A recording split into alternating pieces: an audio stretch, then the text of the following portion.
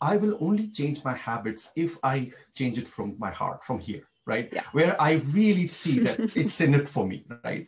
And if it is not, then I will not change. So changing that is a very, very tricky, I would say, ordeal for companies. You need to communicate, why are we doing this? Why do we have this transformation?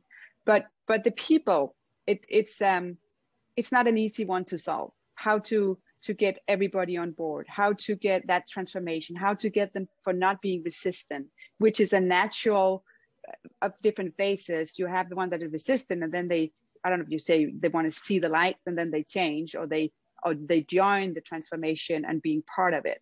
So I think when you go in, you will always have some groups that loves it. You will have some groups that say there will be this resistance. So what's your secret sauce for the resistant part of the people? What do you do? That's a great question. So I will tell you, the skeptics and the resistance people are more than the ones who take the prescription just like that. Right? They will not start, eating the pill just of agile, just like that.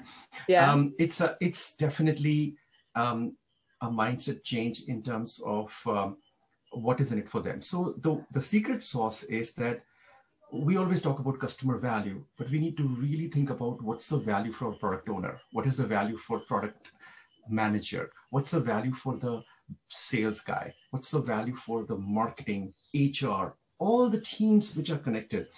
And another secret sauce is that product should be owned by entire company. What will you do to unlock innovation?